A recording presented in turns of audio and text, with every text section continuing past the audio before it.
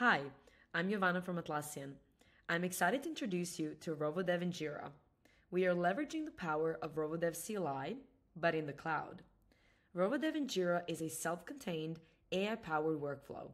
You can manage multiple sessions at once, each representing a Jira work item. Rovo Dev in Jira understands your context and your standards. You can start your work from Jira, but get the power of your IDE. So let's see it in action. I have here a work item I'd like to start working on. From any Jira work item, I can trigger a session with one click. Let's go ahead and generate code for this work item and kick off Rovo Dev. Select the right repository. The repository will be automatically inferred based on the information in your work item description. By default, the Jira work item will be included. It is the context we pass to the agent. Add any additional context your agent needs to know inside the prompt field. You can also set the name of your branch or change your source branch. Otherwise, your branch will have the name as per the pattern here and will take your default main branch. It'll automatically attach the work item that it's associated with. When you're all set, get started generating the code.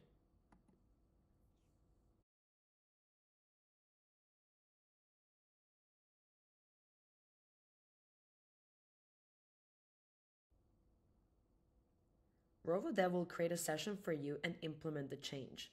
There you can review the progress, make any tweaks, interrupt the agent, or even correct it by giving it more feedback through the chat.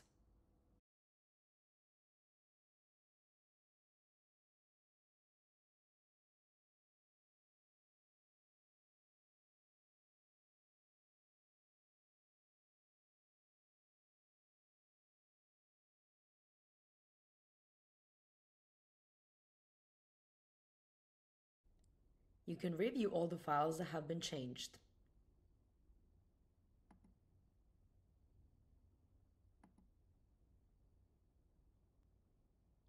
It will also track your work item status. Now, when you're ready, you can create a pull request.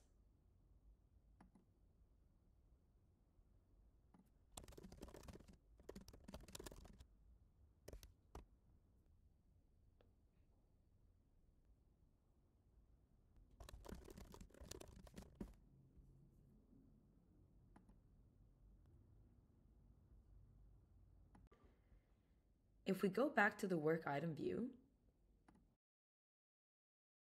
we can now see the pull request is detected and attached to the work item.